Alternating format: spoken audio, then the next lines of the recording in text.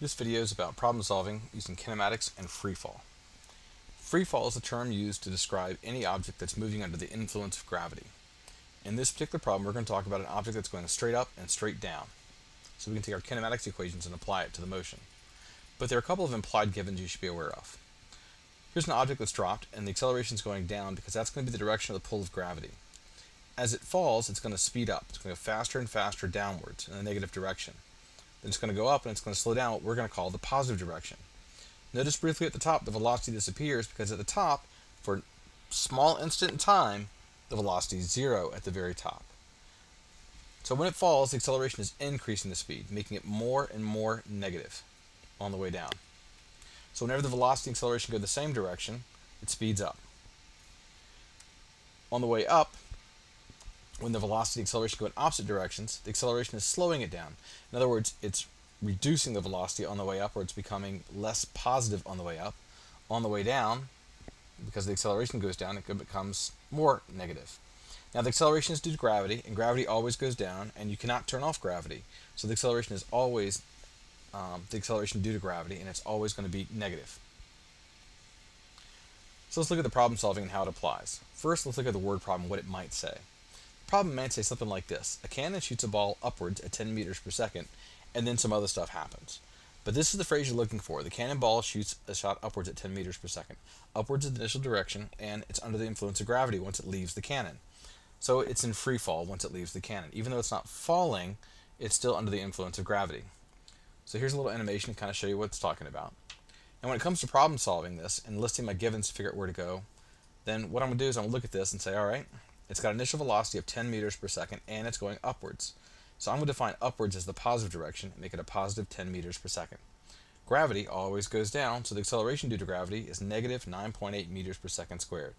Now when we're talking about gravity on the surface of the Earth, we're always going to make it 9.8 meters per second squared. And when we're dealing with kinematics, that is this motion in a straight line like this, I'm always going to make it negative 9.8 meters per second squared. So with kinematics, I'm going to make it negative because it's always going down. So negative 9.8 meters per second squared. And the initial velocity, according to our method of solution, we're always going to make the starting point equal to 0. Even though the cannon's a little bit above the height of the ground, unless it says otherwise, we're going to neglect the height of the cannon. So for all practical purposes, the cannon is just right even with the ground when the motion started. So x naught equals 0. Now let's look at a problem where the cannon is held up really high and aimed downwards. So the word problem might look something like this. A cannon shoots a ball down at 10 meters per second. And here's what the animation would look like for that problem. So if we're looking at the list of givens, I know initially the ball goes down when it leaves the cannon. So that's means it's going in the negative direction, so the initial velocity is negative 10 meters per second. The acceleration is due to gravity, and that always goes down, so that's also going to be negative 9.8 meters per second squared. Now the fact that it's always 9.8 meters per second squared is kind of a mystery right now. We'll describe it later when we talk about forces, and we'll describe why that's true. For right now, just accept that there's no air resistance, nothing else acting on it, and it's always going to be negative 9.8 meters per second squared on the surface of the Earth. In the initial position, x naught is equal to 0. Except that location is not on the ground, this time it's up in the air where the cannon is. So the initial position is going to be 0. Wherever our motion is going to start, we're going to make the math really easy by making that equal to 0. Now let's consider a third situation. Let's say a ball is dropped, and then some other stuff happens.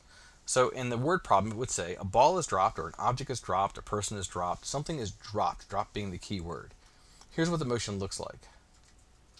So you can see how it goes down. In terms of our givens, when we're looking at a list of givens, we can see the initial velocity is 0.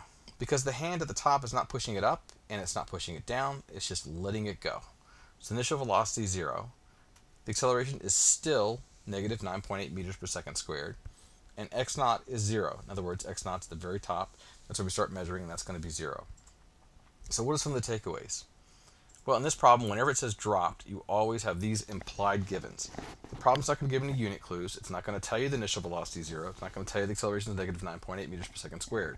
But when it says dropped, you always know these values are true in your list of givens. So with free fall, there's some implied givens.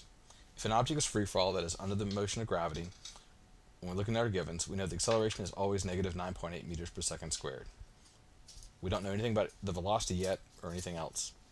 And if the problem goes so far as to say the object is dropped, using the word dropped in the description, We know with our givens what we just discussed. We know that the initial velocity is 0 and acceleration is negative 9.8 meters per second squared.